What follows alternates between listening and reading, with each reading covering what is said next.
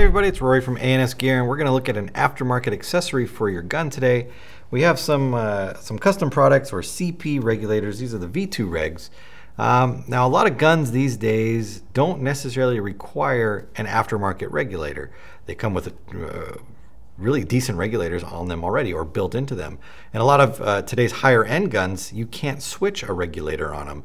Certain regulators are built into the frame, or they're proprietary threaded on the front, so you can't take them apart, or they're recessed into the gun and they don't come out.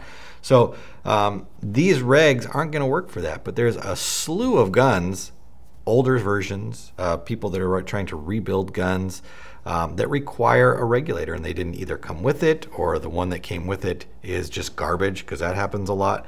If that's the case, CP regs are probably one of the best just standalone regs that are on the market. They are crazy reliable, they're easy to rebuild, and they come in a good look and with a lot of colors. So I got some out here, a dust black, dust blue, polished red, polished green, and a dust purple. That's just a small sample of the colors that we do have. Nice thing about a CP reg though, is that this little pamphlet that they give with you has a complete breakdown of the regulator and all the parts that are in it, how the spring stack goes, what the O-ring sizes are, how it goes together.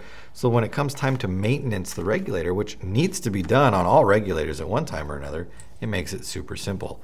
The reg itself, the input port is going to be at the bottom, so you've always got it coming in through here. It does not have a side port on it anywhere.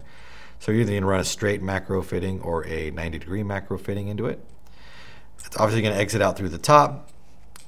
Your adjustment screws on the side. So by going clockwise or screwing the screw into the regulator, you're going to decrease pressure, which will decrease output pressure through the regulator, which assumptively will make the velocity go down on whatever marker you're running, but it might have a different effect on there. I don't know.